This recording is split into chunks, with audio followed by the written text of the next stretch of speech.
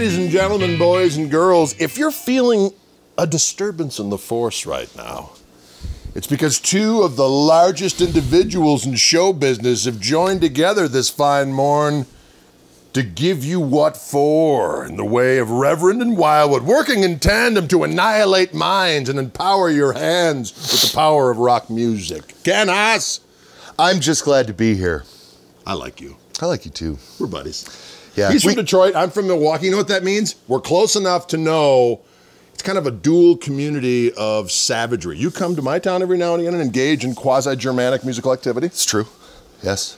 And every now and again, I go there to score some crack. Yeah. And that works out well for us. That's why we have Detroit.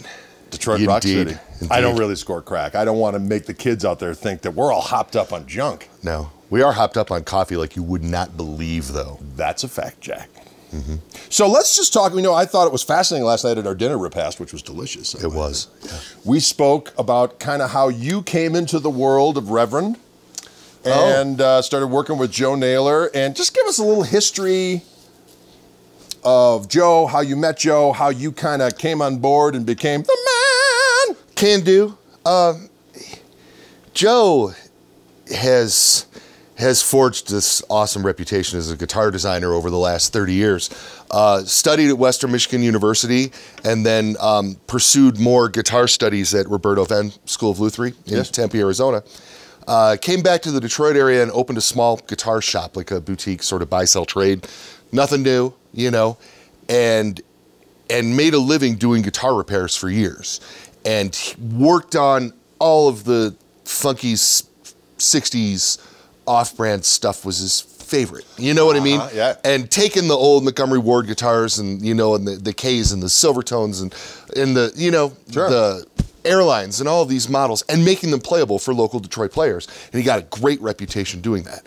So while he was working on these instruments, he started sort of putting together a guitar in the back of his mind that had what he thought were the best ideas from all of these different things that he got to spend all his time with. An amalgam, if you will. Right. After a little foray into tube amplifiers, the Naylor amplification, which, he was a little ahead of the curve in the boutique. You say boutique, I say bah. Amp wave in the early 90s. He did the amp thing for a little bit, and then really somewhere in his mind, he just wanted to pursue this guitar idea. So he left the amp building business and took this idea he had for a guitar and got a patent and started making the original Reverend models. And so what year are we talking about here? This is 90, I believe he got the patent in 96 and the company started in 97. All right.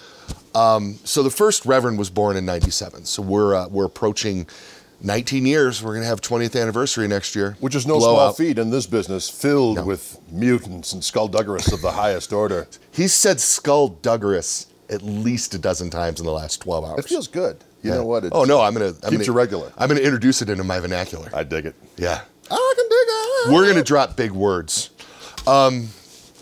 So the original guitar was fairly well received. Yes. And got us some really cool players. It's what brought Rick Vito to the table. All of the guitars were semi-hollow and had sort of a unique construction, and they were really cool. But they were focused on one certain kind of player, and it never really went mass appeal. I like to say, whether I'm right or I'm wrong, and this is my opinion, that those guitars, as awesome as they were never really bright enough for country and never really aggressive enough for rock. So they did one thing and they did it really, really well, But Joe wanted to do more. Joe's a closet metalhead. Well, he ain't a closet metalhead. He is an overt metalist. Yes, he has lit the door on fire and bursted out of the closet with his metaldom. I wonder if he's a fan of the Steel Panther. Joe is a huge fan of the Steel Panther. Are you a fan of the Steel Panther? I am indeed. I hum their songs often. This morning I woke up with one on my mind, and it was a filthy selection. But anyway, so he's a metal cat. So he had some ideas for some solid body guitars, right? So he then the way that we were doing some of the original models is we were making the bodies in our shop, you know, and then we were putting the necks and the pickups on them and sort of assembling everything. When Joe had an idea for a solid body, he had a few different things he wanted to try. And we started working with a factory in Korea called Mir Music, okay, M-I-R-R, look them up, they're really good people. They're amazing at what they do. And they are set up to build electric guitars, right? So Joe went to them with some designs to have them sort of realize what he had in his head. He put them down on paper, and to this day, we still send paper, one-to-one drawings of these instruments to these guys over there. And we got some prototypes from him, and he gave me a guitar, and he said, take this out, you know, tell me what you think of it. I remember it was a Warhawk 290 in forest green. Indeed. A bold bird of prey. I still have it at home. And it very quickly became my #1 guitar. I liked the guitar better than anything the company had ever done. And we started spreading them around, and people just liked everything. And then Joe wasn't confined to the one body style like we were before when we were using the same sort of body rim to make all these different models. All of a sudden, he could do whatever he wanted. And hence, you know, something like this or something like this. Right, yes. And so we've been using the same factory since 2004, 2003, 2004. And so we realized the guitar vision at our shop in the Detroit-Toledo area. And we have them manufacture the guitars to that vision. And we bring the guitars to our shop in Detroit-Toledo, and my team of experts dutifully goes through every instrument. And when the instrument is done, our Reverend head tech for the last 18 years, Zach Green, serial numbers and initials each guitar before it goes out the door. So when you see a Reverend, that ZSG, that would be the seal of approval. Zach S. Green's seal of approval. So work hands-on with everything we do. At our shop in the Detroit-Toledo area, see, I'm saying Detroit-Toledo area. Reverend is currently in the process, as this is being filmed, of moving into a really cool facility in Toledo. Toledo, which a lot of people don't know, that's very close to Detroit. Yeah, it's 45 minutes south. We found a building that's perfectly set up for what we do, and we're thrilled to be getting in there. So the guitars go there, and I like to say we turn them from commodities into instruments there. Got it. You know, everything is, so when somebody goes into a store like, I don't know, Wildwood Guitars in Louisville, Colorado, and they grab a Reverend off the wall, it plays perfect every time. We did that. And how much does Jamie Farr, aka Klinger, play in this whole thing? Toledo's finest, for those of you. We're not moved in. My understanding is on the first day of business, Jamie Farr is the welcome wagon. I like it. And he shows up with like coupons for oil changes and pizzas and shit like that. We'll be in drag. Hands them out. That would be really cool. I don't know about drag. I think he just wears a giant oversized Mud Hens jersey. That's good too, right? Absolutely. Tying it all together. Uncle Jamie, we call him in Toledo. Everybody's family. That's right. I can dig it. So now you yourself. Yes. So that is Joe's legacy. Joe's legacy. You came on board kind of as a fan of the guitars and as a friend of Joe initially, correct? As an endorsee. Yes, yeah. I was an endorsee. I played in a rap metal band called... There's nothing wrong with it. Say it loud, say it proud. I played in a rap metal band called the Kids from Krypton. That's right, mutants. Dig it. Krypton Damage, right? I see what you did there. Yeah. And we had a fun little run in the late 90s and early 2000s, you know, and with just... Don't be offended if you decide to take that information and look that up. It was pretty heavy. What was the lyrical matter? I don't. You can't even. Yeah. You know, so lots of songs about. Lots of songs about. And. Sounds like good Colorado fun to me. Yeah, it is good Colorado fun now, isn't it? Yeah. I don't think we got the here yet, though, do we? Well, you know, still got to go to where there's weed. Yeah, they're on that slippery slope now. Yeah. Legalize it all. Pretty soon they're going to change the name of Colorado to Free for All. Yeah. I like Gold it. community, a libertine stronghold. That's all right. We don't judge it. Yeah. No. We celebrate it. That's right. Yeah, absolutely. I purchased a Reverend guitar at like basically a pawn shop in Detroit. I saw the guitar and it said East Point, Michigan on it. And I'm like, wait a minute. Yeah, that's right over there. I didn't know somebody here was building guitars.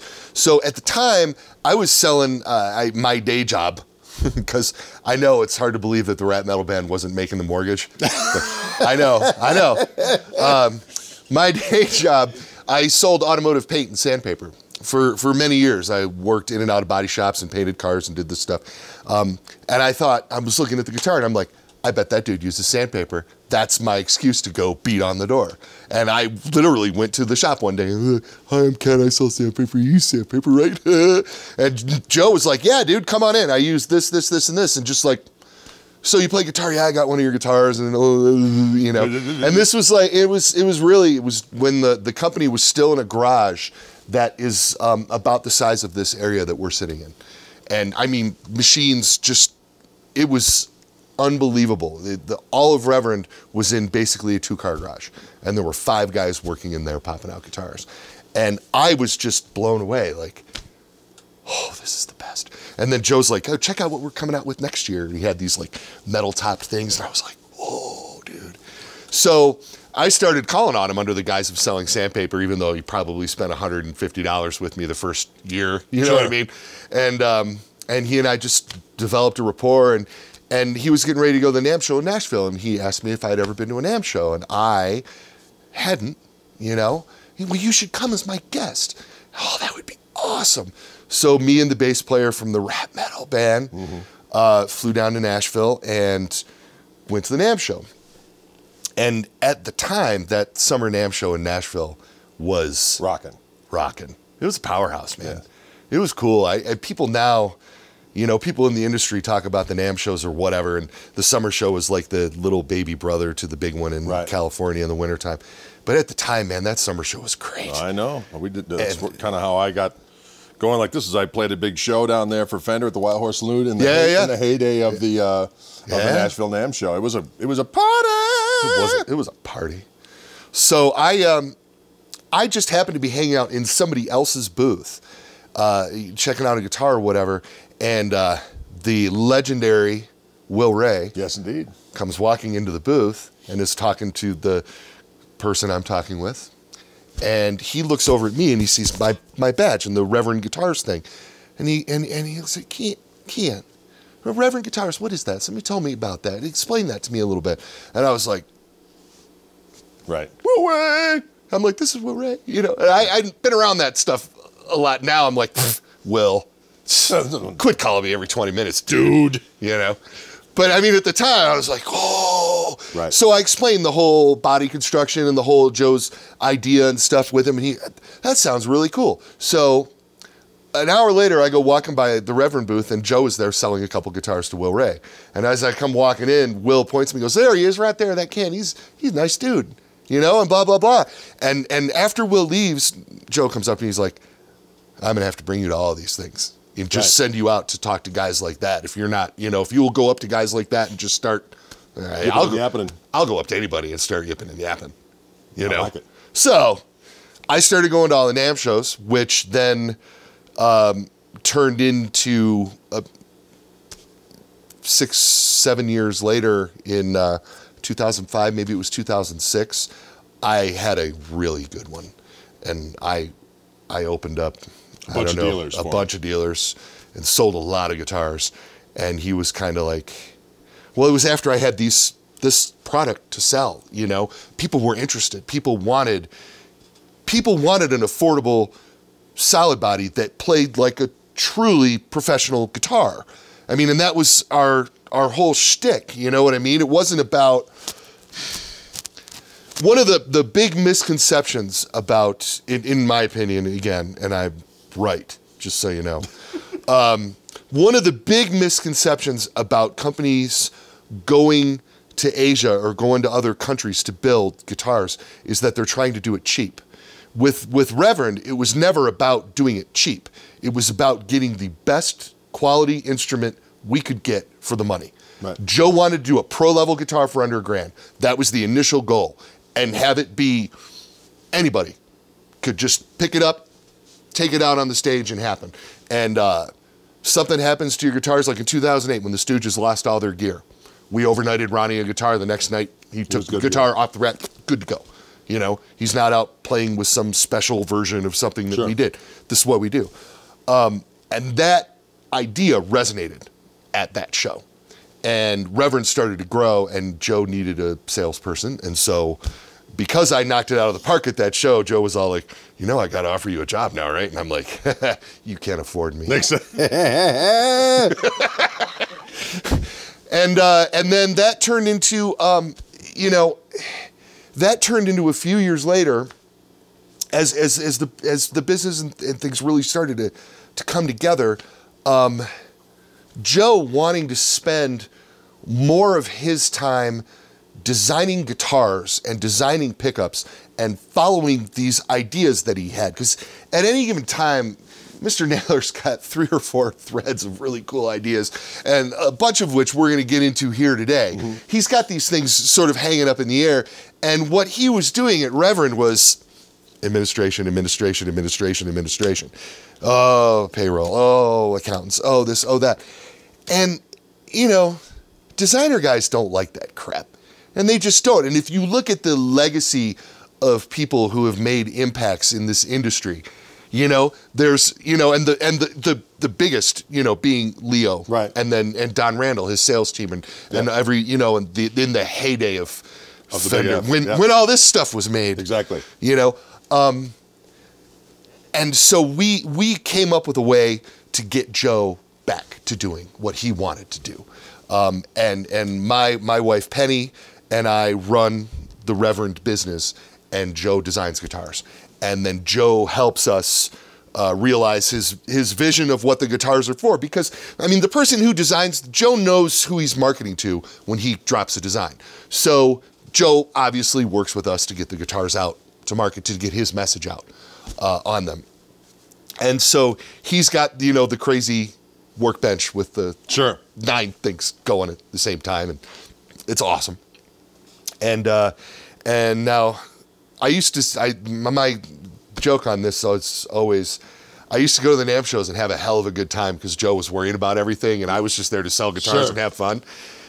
Now he's having fun. Now he's having fun, and you're going, and I'm like, so and so supposed to be here, but it's been great for all of us, and since 2010, Joe has done the best work of his career, and again, we're going to talk about a lot of that stuff today, and these other videos that are, if you, let me see this, right over here, there's a bunch of videos that you can click on, and they're going to be about what I'm talking about right now. That's correct. Mm-hmm.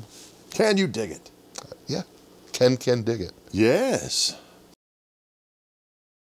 Tell us a little bit about how Wildwood and Reverend came together. Oh.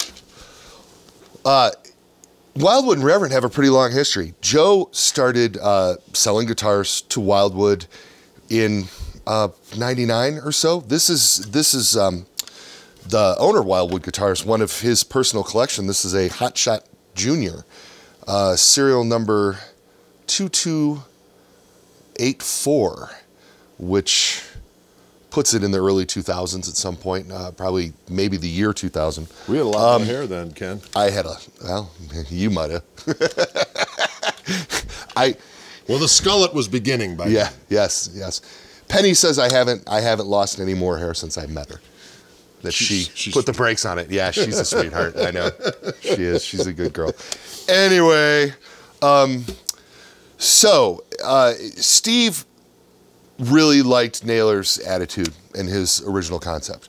And because even with, as I said in the other video, the whole idea behind, the whole concept behind Reverend is always been to do an affordable, professional level guitar, which is how these guitars were developed.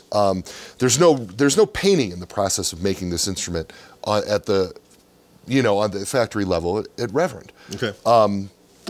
The bodies are phenolic top and back, and they're basically glued together and sanded down, you know, like a countertop kind of a thing. And they were super cool, and Steve really dug the whole concept. And Joe did some neat guitars with lipsticks and things like that had a really cool retro sort of vintage vibe, and a lot of the dealers out there that did a lot of vintage guitar trading and buying and selling and stuff dug this, because, you know, you're basically taking you know, it's kind of a Dano meets Fender concept. Sure. You know, like a very, very playable Dano Electro style thing, you know, with its own, with kind of its own twist. So Wildwood started carrying these guitars, back in '99 or 2000, and did fairly well with them. And then as we started developing the new line, you know, we always did a little bit of business with these guys. And then when we started developing the line of instruments that we're doing now, when Rick Vito became more involved with the Rick Vito signature model, and then when Pete Anderson came on board, and we could talk, Pete, you can also find on this website, Pete talking about his history with Reverend Guitars. And we developed, you know, Joe and Pete developed this guitar together. Well, all of a sudden we're working with all of these people that all the guys at Wildwood love, right? And it became a really cool thing for Reverend to bring their artists to where we're sitting. And I mean, you know, there was a time when it wasn't just Greg sitting here. We get those are dark times. Dark times.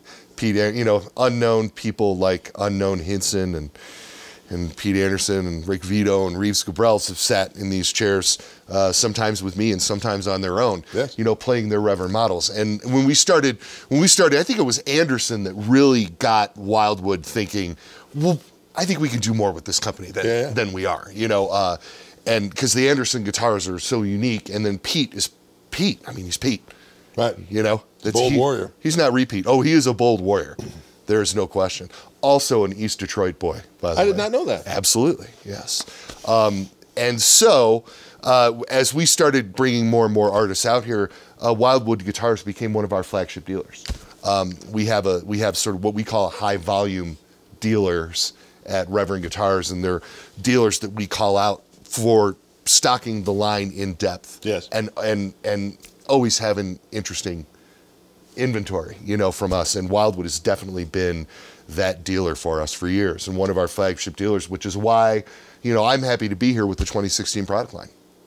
Tell you what, we're glad to have you. Yeah, man. And there are some delicious looking morsels that are in our immediate future. A whole bunch. Well, thanks for telling us the tale. We'll be back with some more individual guitar analysis here at Wildwood Guitars. I'm Gregory Cockery with Ken Haas from Reverend. Adios.